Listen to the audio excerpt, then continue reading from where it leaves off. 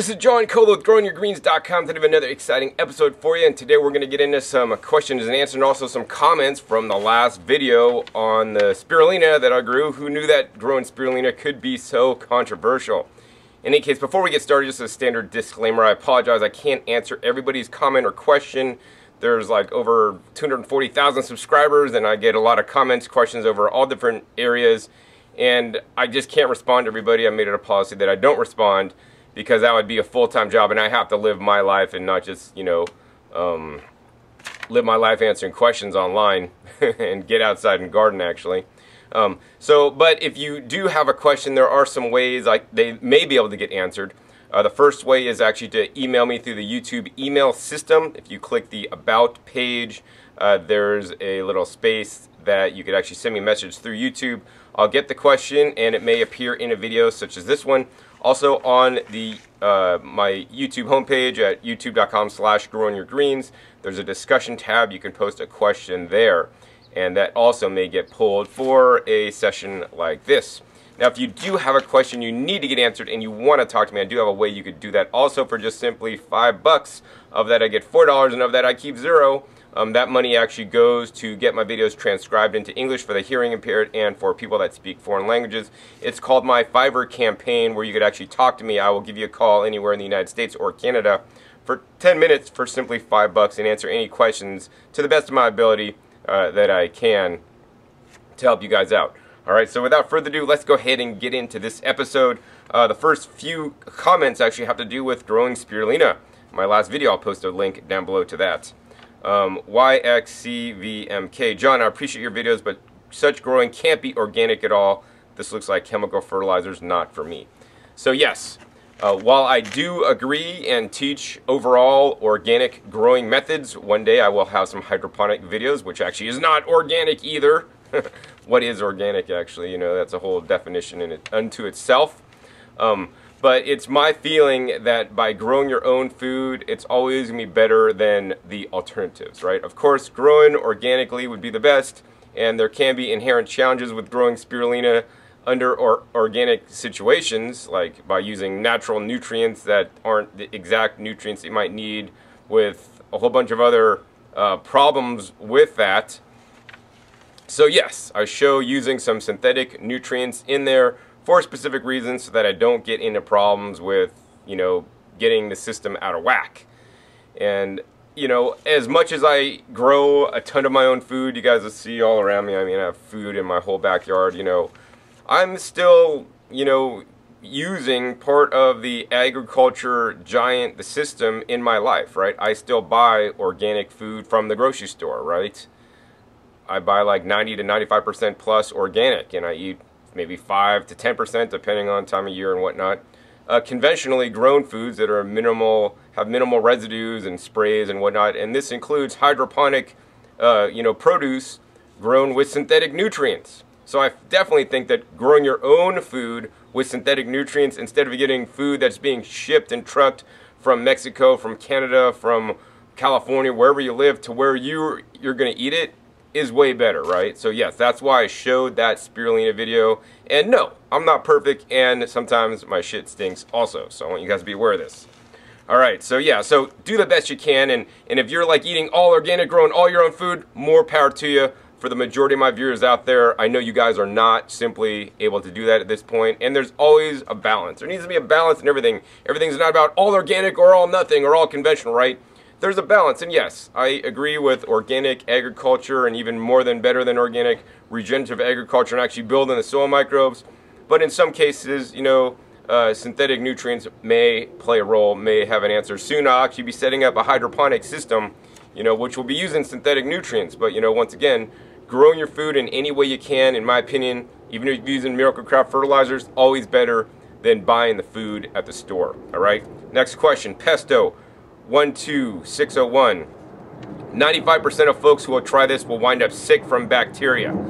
So, okay, so, there's bacteria all around me. In my garden, there's plenty of bacteria. Actually, we are made of more bacteria than human cells, so look that up, right? And my dad, from a young age, explained to me that there's good bacteria and there's bad bacteria. It's only when these bad bacteria get out of whack and we get really sick and messed up, right? We have our good bacteria that's going to fight off the bad guys. Now, while spirulina, may have some bacterial contamination if not grown properly, I think overall, if done properly, it's actually quite healthier, quite safer than most things that you guys might be eating, like, right? The majority of you guys out there aren't vegans or vegetarians or all this kind of stuff, but you're still eating tons of animal products. And in a recent study, there's information that shows that if you're consuming animal products, your kitchen is more contaminated than your toilet bowl, which is insane. Chicken carcasses so covered in fecal matter that researchers at the University of Arizona found more fecal bacteria in the kitchen, on sponges, dish towels, and sink drain, than they found swabbing the toilet, even after bleaching everything twice. In a meat eater's house, it is safer to lick the rim of the toilet seat than the kitchen countertop. Isn't that just insane? Like, how you could have bacterial contamination in your kitchen, even though you think it's all clean and it looks clean, right? So yeah, I mean, don't talk to me about bacterial contamination if you're still eating animal products and I'm eating spirulina, right? I always want to encourage you guys to do the best you can. In my opinion, there's far less risk from eating homegrown spirulina that I grew than animal products from the store, and a lot of the other crap that's out there at this point in time. So once again, I want to encourage you guys, good, better, best. I don't eat all organic, right? I try to do the best I can. I don't grow all my own food. I do the best I can. I'm definitely not eating animal products because I don't want to have any problems with that, and I'd rather grow my spirulina, right? All right, so next comment was from Zero. This is John Kohler from Growing Greens. Best food to eat, pond scum. Easy to find, low on the food chain, blah, blah.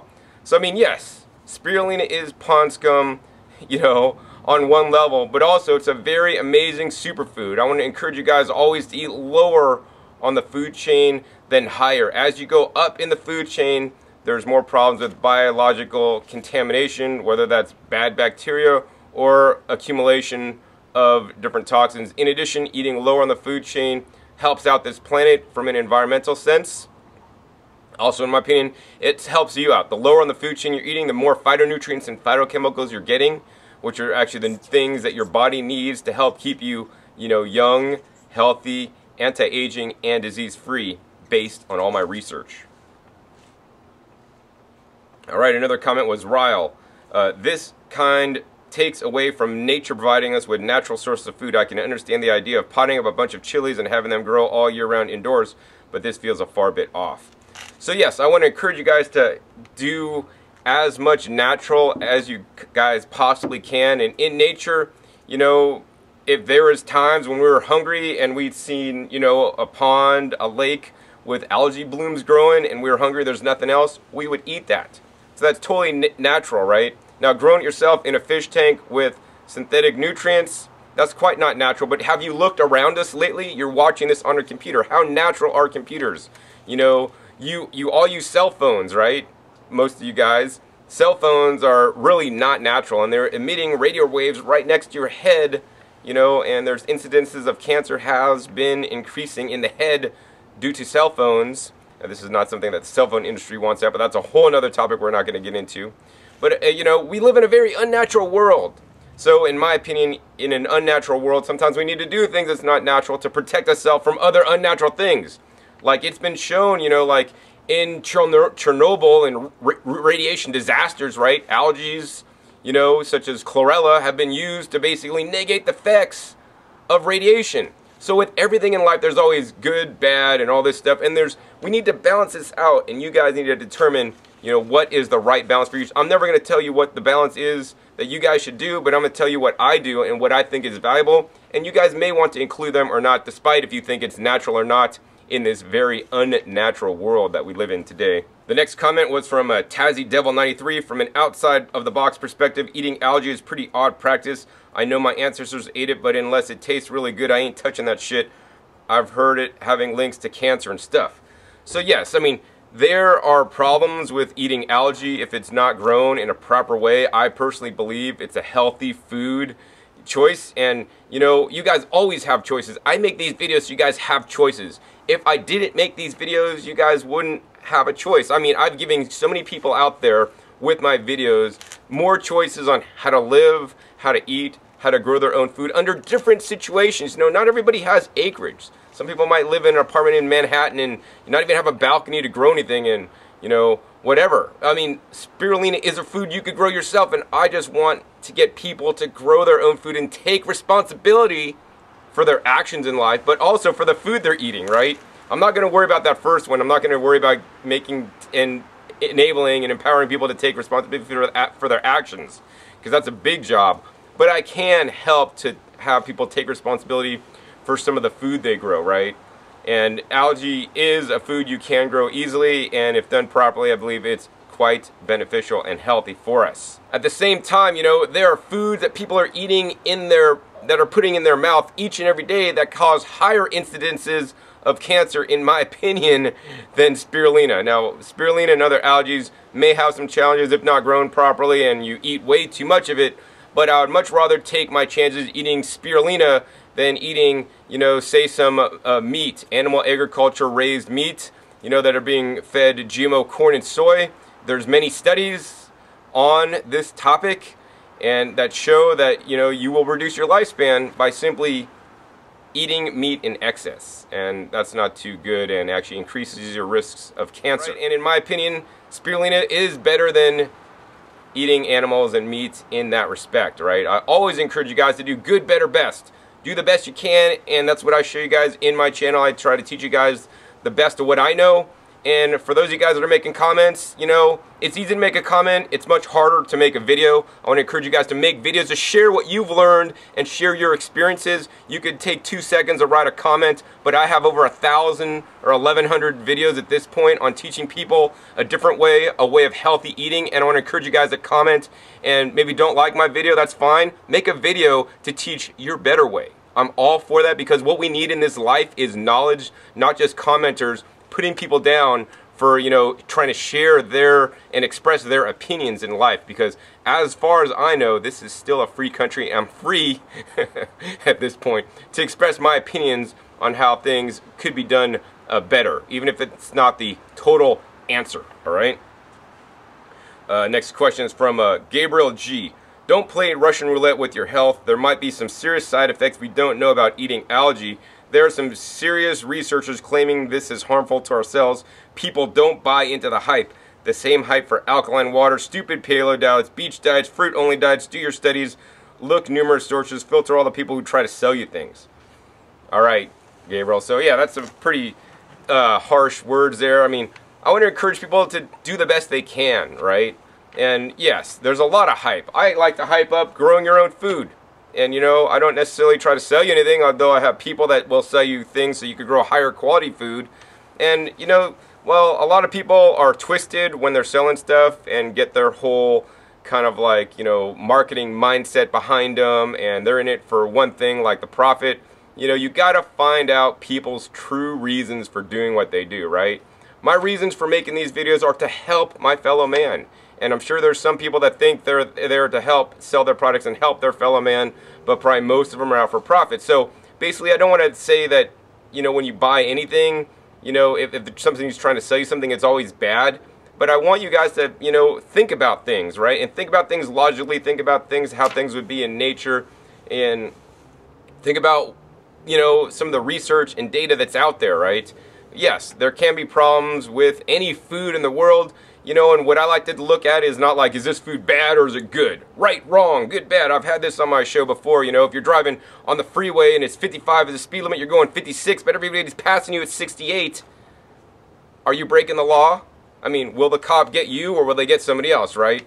So things are not always black and white, right and wrong, although, you know, you do need to be very careful when people are trying to sell you stuff.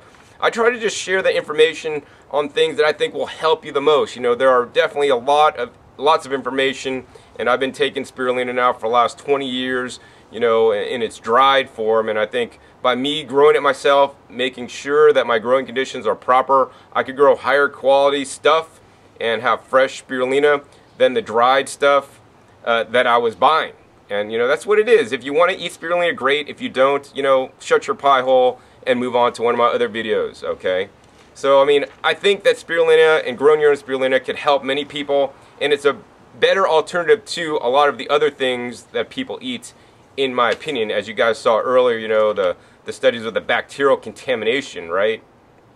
There's many more toxins out there that people should be concerned about than the spirulina, like using your cell phone, right? Get rid of your cell phone first, right? I do that, you know, and I eat spirulina any day over using my cell phone, but many of you guys would choose your cell phone over spirulina. You know, this is just my opinions. I'm sharing you guys what I would do, and you guys need to do whatever you guys want to do. If you want to use your cell phone and, you know, not eat spirulina, hey, go for it, right? So the next comment was from Enticed to Zeitgeist. How do you keep the culture pure unless you're filtering the air going in for pathogens and other algae spores that just naturally float around in the air? You'll be growing and eating a whole bunch of different algae.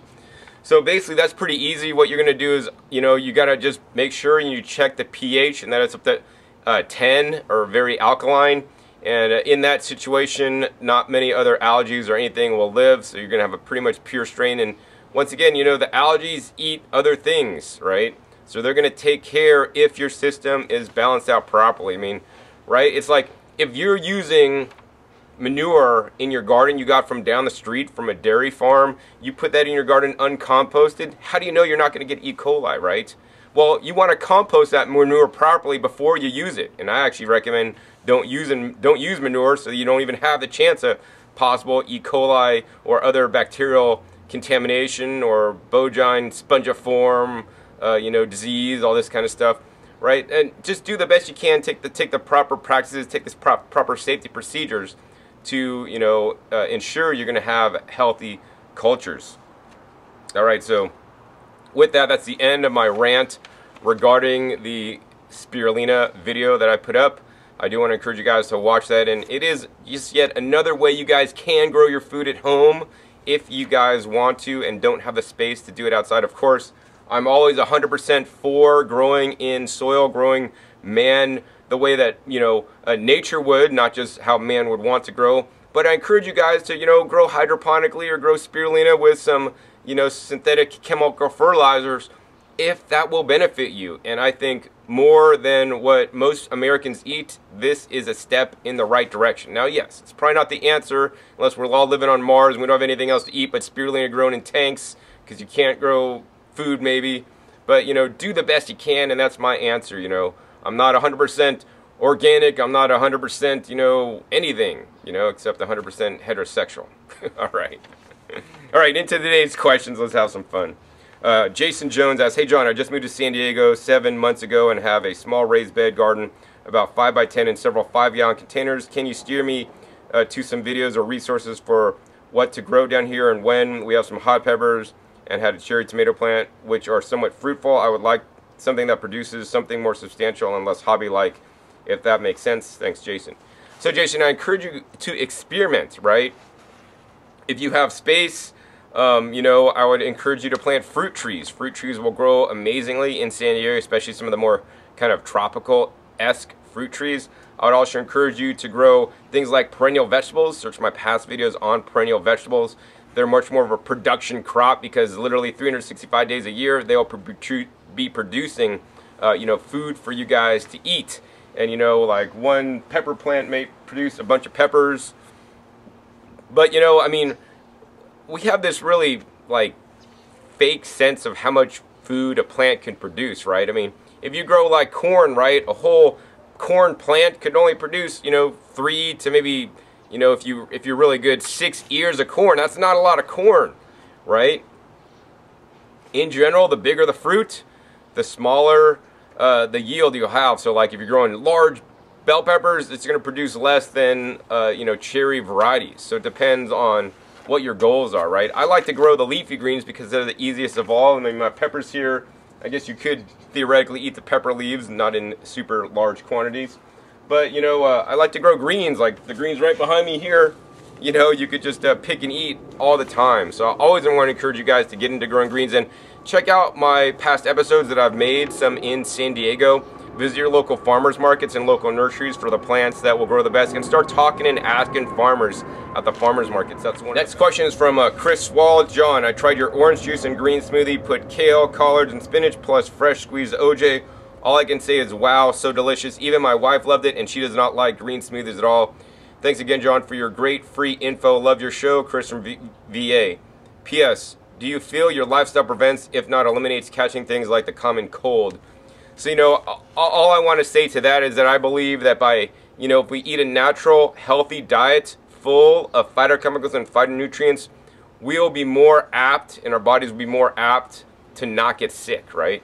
It's these chemicals and phytochemicals, you know, it's the color that makes the peppers red, and, you know, the phytochemicals that make this, you know, water pepper hot, that are lacking in the diet of today. Yeah, many people focus on, you know, fat, protein, and carbohydrates and all this kind of stuff as you know, sources of fuel, but we really need these phytonutrients, and this is why I like to grow things like spirulina, because it is off the charts in the phytonutrients. The phytonutrients are the things that prevented, you know, people in Chernobyl to get radiation damage, you know, when they had the chlorella, you know, and every different plant or, you know, algae, seaweed has different, you know, nutrients in there that I want us to eat, right? And the more these guys you eat, and the less of standard American fare of, you know, things that are, you know, high in fat and high in calories, high in protein and high in carbohydrates, you know, the better you're going to be. And yes, I still eat plenty of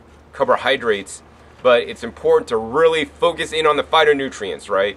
Because that's what is really lacking. And if you do that, in my opinion, and studies that I've seen will show that you will be healthier because of it, and your body will be more resilient. It's like I build good soil in my garden so that I could have more resilient plants, and when we have a good foundation of eating healthy foods, you know, and standard American, you know, TV commercials are not teaching you guys to eat the highest quality, high antioxidant foods. They just want you to shove some fast food, some junk food, foods that they could profit off of in your body, right?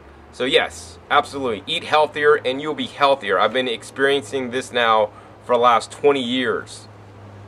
Next question is from Michael Wells. Hi John, really enjoy your channel. I've learned so much from your videos. Since I'm a third-year pepper grower, I'm still learning to save seed. If I remove an 80% ripe pod off a plant and ripen the rest of the way off the plant, will the seeds from the pod still be viable? I know you know the answer. I really appreciate it. Thanks. All right, Michael. So, you know, I get a lot of questions regarding seed saving lately, and I always encourage you guys to, you know, let nature do the seed saving work for you. It's a lot easier to do it that way than to you try to get involved. You know, I always like to leave my tree collard seeds on my plant until they're totally like brown and dried up. Then I know they're fully mature. If I harvest them green, well then, you know, maybe some percentage may work, but a lot won't. I want to ensure I have the, you know, maximum germination rate for seeds that I am collecting and saving when they're, you know, properly harvested. Another thing is that ripe is in definition. What is ripe? Is ripe when the seeds are mature? Is ripe when it has full color?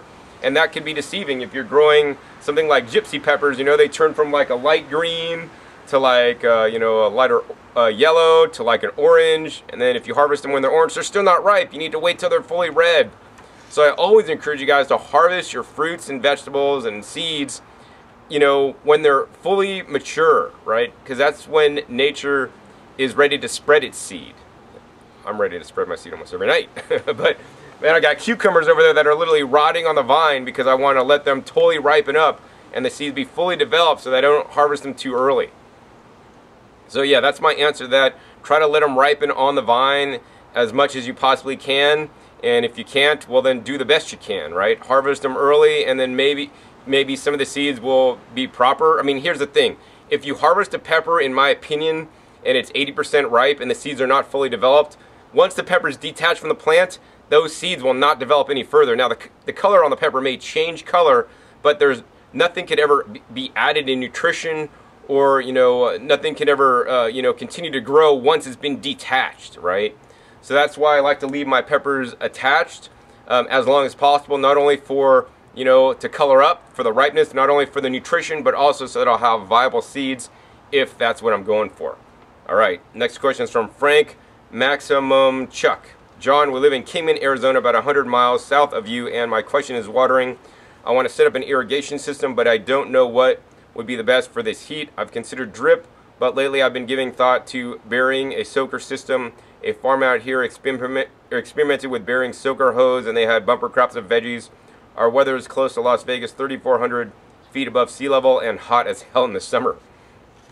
All right, Frank, so yes, in my situation, on one side of my yard, I have all drip irrigation top down, and on this side behind me, I have actually subsoil irrigation known as the AquaJet system.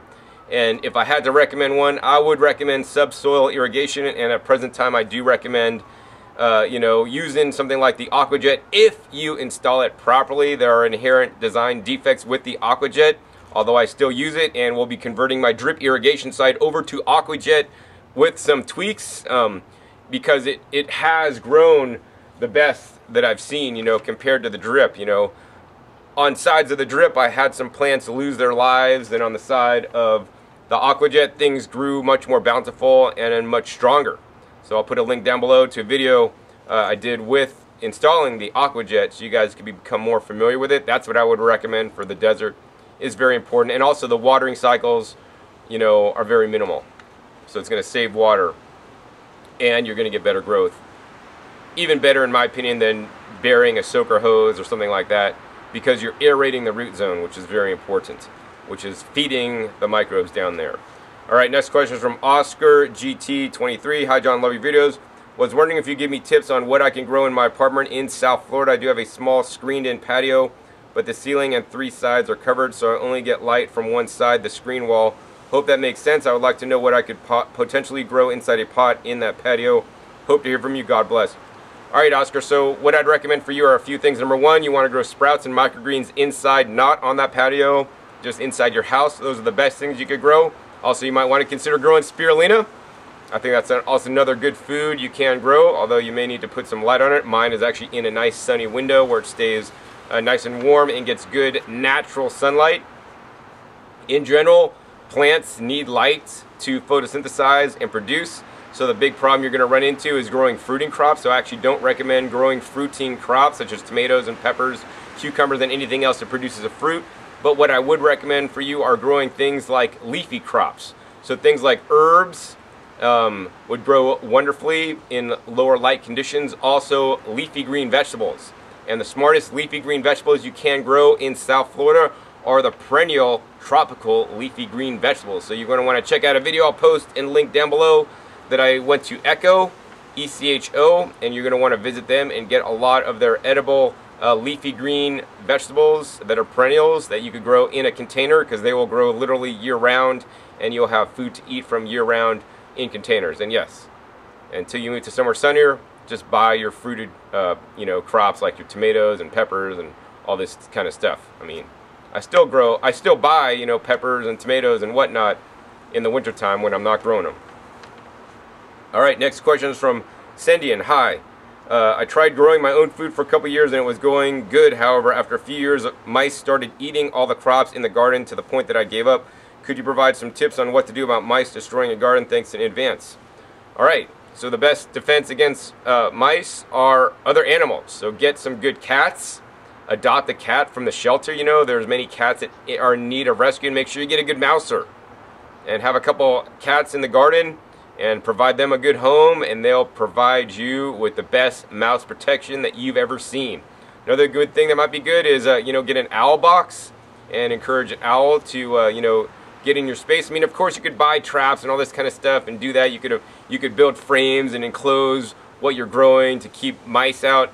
But I'd say let nature do all the work for you. Get free labor. Give a cat a home, and he will provide you with a mouse-free garden. Or get like something like a rat terrier, right? There's certain dogs that really love to just get little critters, right? But I think cats are probably better. But I like dogs just a little bit more. All right. So next question is from Royal Poison. John, have you ever discussed the tools you use in the garden? I saw the video where you visited Sears, but you never really discussed what you use and the applications for each tool that you found. It may be a good video. That's an excellent video idea. Thank you. I will do that. I mean, there's a lot of tools I don't use. Like, you'll be, you'd be surprised to learn that I barely ever use a shovel in my garden. I use like this thing called a half shovel, and I use like these other like diggers to like plant bulbs. And there's very few tools I use, but I use them on such a regular basis. When they're missing, I go crazy. So yeah, don't misplace my tools. Yeah, so I'll make a video on that soon. Be sure to click that subscribe button down below to be notified when I do make that video. It's going to be fun. Alright, last question is from Sunja Kushik. Hi, I'm in San Ramon, California. How do you protect your plants in the winter? Thanks. Alright, so depending on where you live, your plants can only be protected so far in the winter. You know, I mean, obviously growing tomatoes in the winter in San Ramon, California, I mean, unless you have a greenhouse that has a heater inside it, they're not going to really grow outdoors. So I recommend, you know, growing the things that you don't need to protect, right? I do have a greenhouse and I grow some things year-round in my greenhouse that I wouldn't normally be able to grow outside. You know, I do put up some covers, some hoop houses, some protection, you know, over my crops. I'll post a link down below, you know, where I put Christmas lights up, and I put these Grow It Now plant protectors over my crops to grow in the wintertime, which help to a certain extent. But I encourage you to, you're going to swap out your summer garden towards the winter garden, and actually about now is the time to start planting your winter garden. If you live in a mild climate such as San Ramon, California, or most of California, you're going to want to think about getting some of those winter crops, you know, such as maybe some of the peas. I just planted some sugar snap peas and, you know, different greens, lettuces in your garden now, so they'll be established for later. Now, even if you live on the East Coast, you can still grow on the East Coast in the winter. You want to have hoop houses, and maybe even sometimes double hoop houses, and grow more cold tolerant stuff such as kale and such as leeks, and even things like spinach, you know, if you have a double hoop house, even, yes, if it's snowing outside. Alright, and yeah, check my past videos. I have videos on how to protect your plants, how to grow in the snow, and all this kind of cool stuff. I really hope you guys enjoyed this episode. If you did, hey, please give me a thumbs up to let me know. Also, be sure to check that link right down below to subscribe to be updated for my future episodes. And be sure to check my past episodes. I have over 1,000 or 1,100 episodes now on all aspects of gardening, more than any other gardener on YouTube. And I want to encourage you guys to always remember to keep on growing. So once again, my name is John Kohler with GrowingYourGreens.com. We'll see you next time. And remember, until then, keep on growing. Alright, this is John Kohler with GrowingYourGreens.com to do another exciting episode for you. In this episode, actually, I'm not even outside in my garden. I'm actually going to start growing inside my house. And to do that, I got a handy-dandy fish tank. And no, I'm not going to be growing some